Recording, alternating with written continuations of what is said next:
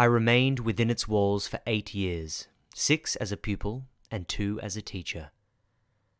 During this time, my life was uniform, but not unhappy. Miss Temple had remained as superintendent. Her friendship and society had been my continual solace. She had been as mother, governess, and lately, companion. However, she married and moved with her husband to a distant county. From the day she left, I was no longer the same. My world for some years had been Lowood. Now I remembered that the real world was wide and varied. I placed an advertisement in the paper seeking a position as governess. There was but one reply, from a Mrs. Fairfax of Thornfield. I accepted. Farewell, Miss Eyre. Farewell. As I was preparing to leave Lowood, Bessie came to visit with her little boy. Over tea, she told me the fate of the Reed family. Miss Georgiana planned to run away with a young lord last winter, but Miss Eliza revealed their secret. The sisters live together now, quarrelling like cats and dogs. John Reed went to college but left quickly. He had become a dissipated young man, and Mrs. Reed was very worried about him. Bessie was much impressed with my accomplishments, and declared me to have become quite a lady. She asked if I had ever heard from my relations, for 7 years ago a Mr. Eyre came to Gateshead seeking after me.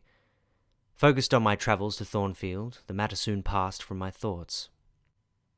Will you walk this way, ma'am? Here she is. How do you do, my dear? John drives so slowly, I fear you must be cold. Come to the fire. Mrs. Fairfax, I suppose? Yes, I am the housekeeper at Thornfield. Mr. Rochester, the master, is away. Let me help with your cloak. Oh, that's fine, I can manage it. I anticipated coldness, but she treats me like a visitor. I am so glad you have come. It will be quite pleasant to have a companion. The maid Leah is a nice girl, and John and his wife are decent people, to be sure. But they are only servants, and one can't converse with them on terms of equality. You have been travelling all day. You must feel tired. I'll not keep you up all night. If you've got your feet well warmed, I'll show you to your bedroom. It is only a small apartment, but I thought you would like it better than the large front chambers, which are so dreary and solitary. Ah, thank you. A chill, vault-like air pervaded the halls, suggesting cheerless ideas of solitude. I found myself very grateful indeed for Mrs. Fairfax's kindness in securing me a more comfortable room.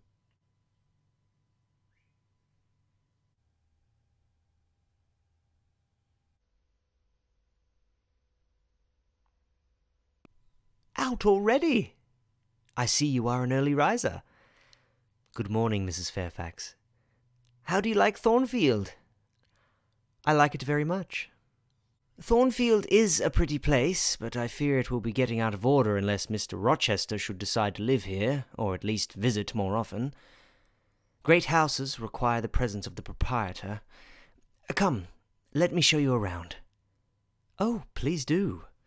You keep these rooms in such good order. No dust, no canvas coverings. Except that the air feels chilly, one would think they were inhabited daily. Though Mr. Rochester's visits are rare, they are always sudden and unexpected. He dislikes having a fuss made when he arrives, so I keep the rooms in readiness. Is he an exacting, fastidious sort of man? Not particularly so. He has a gentleman's tastes and habits, and he expects to have things managed in conformity with his wishes. Do you like him? Is he generally liked? Oh, yes. The family has always been respected here. Almost all the land in this neighbourhood, as far as you can see, has belonged to the Rochesters for generations. But what is his character?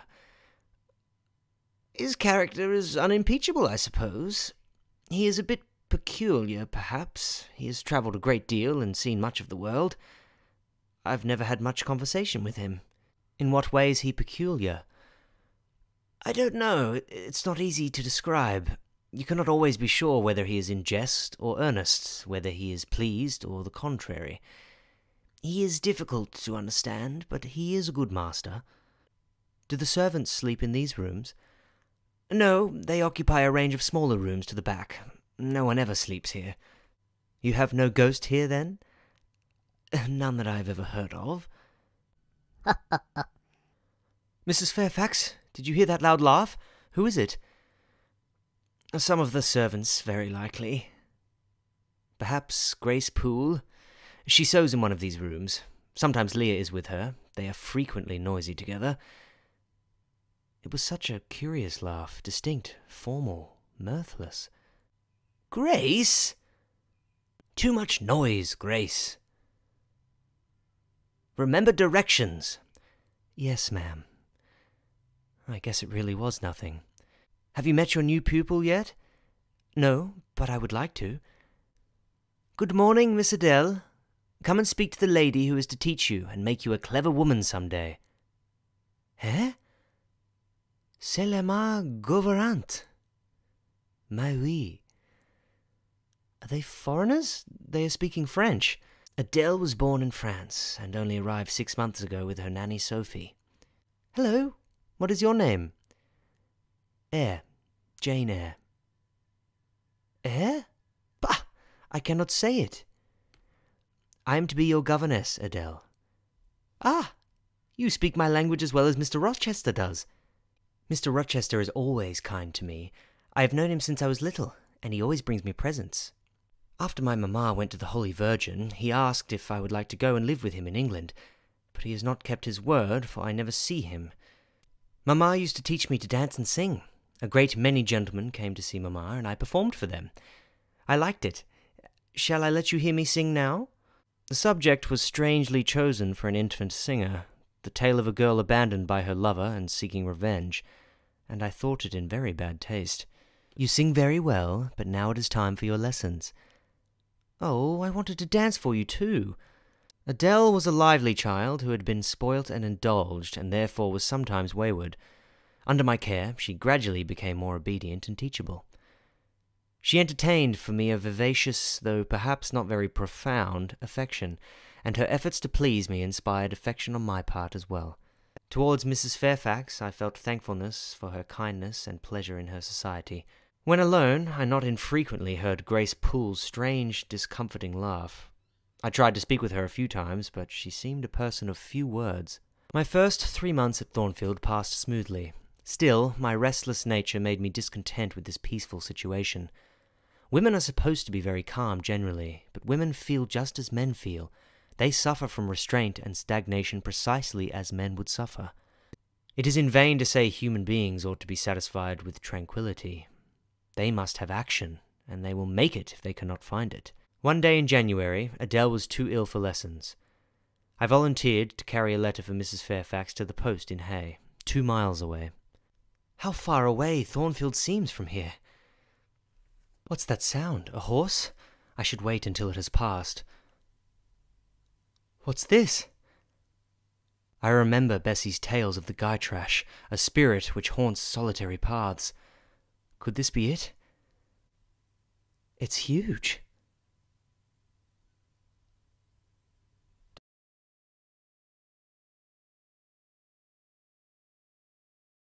How superstitious I am being. It isn't a Gytrash, just the rider's dog. What the deuce? Ah!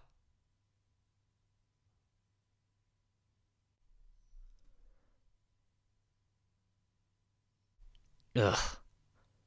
Sir, can I do anything?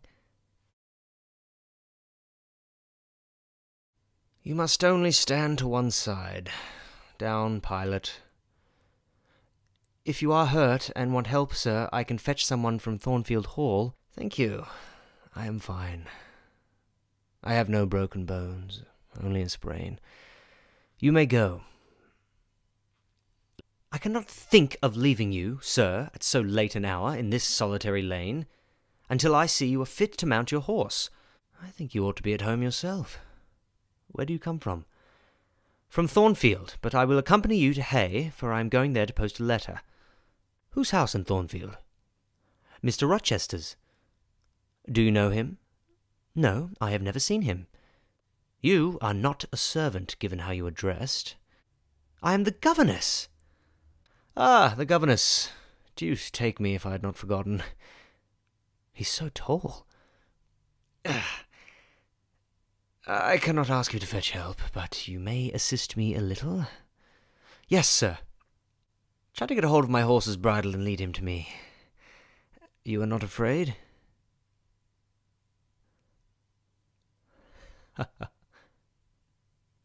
Since you cannot catch my horse, I must beg of you to let me use your shoulder. Here, boy, settle down. Please hand me my whip. It lies there under the hedge. Thank you. Now make haste with the letter to Hay, and return as fast as you can, little elf. What? The incident had occurred and was gone for me. There was no romance, no indication of importance, yet I was pleased to have been active, to have done something in an existence all too passive. His face, so stern and masculine, stayed with me all through my walk to Hay and back. I'm returned. Mrs. Fairfax? Miss Jane, welcome back. Eh? The guy trash? No, the dog from the lane. What dog is this? He came with Master. With whom? Mr. Rochester, he's just arrived. John has gone for a surgeon, for Master had an accident. His horse fell, and his ankle is sprained. Master wishes to take tea with you and Adele. You had better go change your frock. So it is you, little elf. You have the look of another world. Were you waiting for your people, sitting out in the woods? For whom, sir? For the men in green. It was a proper moonlight evening for them. Did I break through one of your fairy rings that you spread ice on my path? The men in green forsook England 100 years ago. You will find no trace of them any more.